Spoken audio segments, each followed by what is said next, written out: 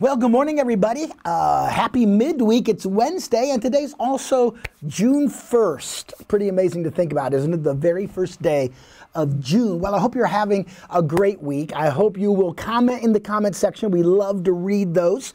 And I hope you'll share these every day on your Facebook page. We're going through the life of the prophet Elijah. And today, we're going to kind of see over the next several days how the reign of King Ahab comes to an end. Now, remember, I told you that I call the Elijah story the good, the bad, and the ugly. The good is Elijah, the bad is King Ahab, the ugly is Queen Jezebel. And now we're going to start to see Ahab's reign come to an end. Now, let me start reading in chapter 20 of 1 Kings, verse 1. It says, "Now Ben-Hadad, king of Aram," that's Syria, "gathered an army, and there were 32 kings with him." So it's a 32-nation alliance that is a huge army, and it says they had horses and they had chariots, so they are powerful. That's like tanks today. "And he went up and he besieged Samaria to fight against it." So he wants to eliminate that area that, of course, Ahab is the king over. He demands all the royal possessions, if you keep reading. He insists on sending in troops that would take anything they wanted. And after consulting with the elders, Ahab refuses, and Ben-Hadad threatens to completely destroy the city. Now, here's what happens beginning in verse 13. "Now, behold, a prophet approached Ahab, king of Israel, and said, 'Thus says the Lord, have you seen this great multitude?'" 32-nation confederacy. "Behold, I, God says, will deliver them into your hand, and you will know that I am the Lord." Now, you would think Ahab would have that down already because of what happened on Mount Carmel a few chapters back, but he still doesn't get it. Ahab said, "By whom?" And so the prophet said, "Thus says the Lord, I'll do it by the young men of the rulers of the provinces." And he said, "Who shall begin the battle?" And the Lord answered, "You will, Ahab." Then he mustered the young men of the rulers of the provinces. There were 232. After them he mustered all the people, and ultimately had an army of 7,000. So here's Ahab.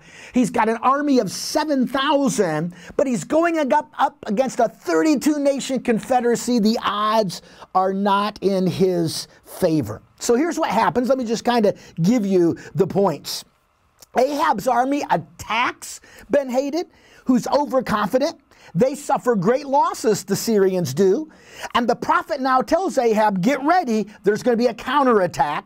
The Syrians wrongly thought that the God of Israel was a God of the hills. That's where Ahab had attacked them. They said, let's go down into the plains. Their God won't fight for them there. So again, the prophet assures Ahab that even though there's 100,000 Syrians, God will give them into his hand. Now, here's what happens. Israel's reputation of showing mercy causes the Syrians to beg for their lives. And you know what Ahab does? He agrees.